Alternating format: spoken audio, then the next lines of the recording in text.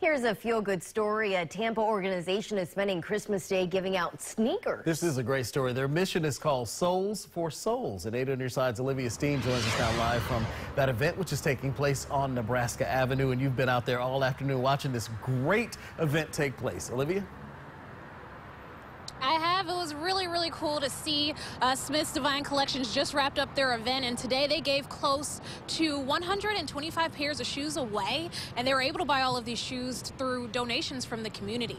They had tables filled with sneakers of every kind and every size. Every kid needs a little heat on their feet. Merry Christmas. The kids have to be present, and we try the shoes on. And if they fit, they take them home.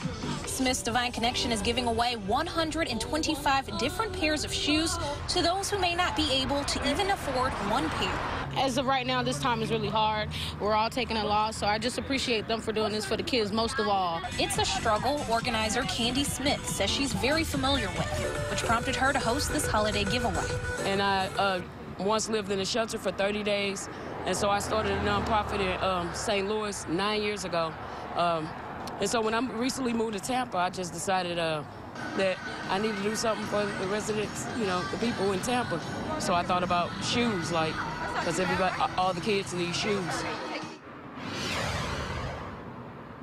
Such a wonderful way to spend the holiday. They really put a lot of big smiles on those kids' faces today.